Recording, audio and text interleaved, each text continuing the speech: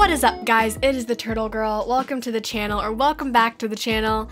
Today I'm coming to you from the Pacific Northwest Reptile Show, and we are here because we are looking for my first ever snake, specifically looking for a milk snake. And it was very, very loud while we were there, so I didn't record much in the way of talking.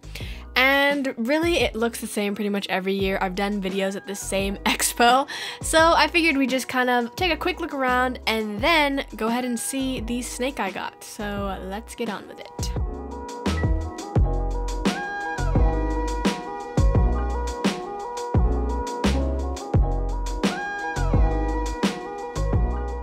There were definitely a lot of cool snakes and lizards that were there.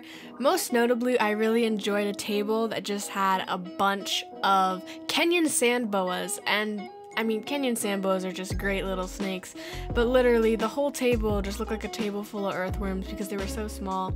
There were also some cool chameleons that were there. They had them out, and you guys know I love chameleons, so I can't resist showing those.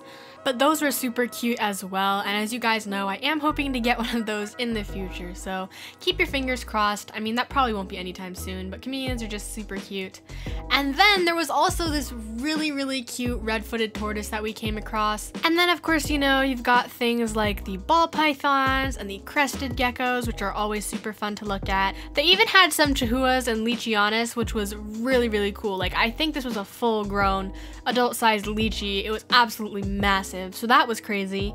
And then we went over to look at the dart frogs. We've seen some stuff from this vendor before, but because they're so colorful, I mean, I can't resist just going over to have a look. And also, there were some Pac-Man frogs. Those were pretty neat. They did have a handful of tarantulas and scorpions as well, so I really enjoyed looking at those. And then we actually spotted some green tree pythons, which were really, really beautiful, and it was nice to have some variety, but for the most part, really, it looked a lot like previous expos. Of course, because, you know, it's kind of the same vendors, and they're all from, you know, the Pacific Northwest, but what was nice is that this year they had a much larger space to use for the expo. So the experience was much more enjoyable for me this year than it has been in years past, but really my main purpose for going was just to find the snake that I wanted and go home. I didn't plan to spend a really long time, which is why I don't have a ton of footage, but I really did enjoy it. So let's go ahead and see what I ended up with.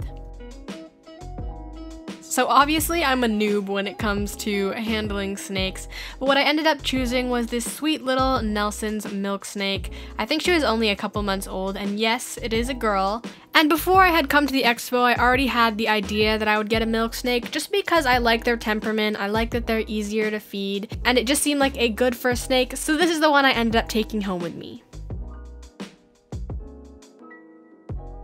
And so we ended up taking her home. I did not film at all on the card ride back because it was already dark and I didn't want to stress her out more, so I just released her into her little habitat, which I will likely do a separate video on. It is a quarantine, which is why there's paper towel. She immediately started exploring after the first 20 minutes of being let out into the tank, which is super duper fun to watch, and she definitely did prove to be an escape artist like I heard that they might be. She immediately went up to the top of the enclosure, started nosing around trying to find a way to escape. She has already taken her first meal. I will include that in the next video that I do about this snake.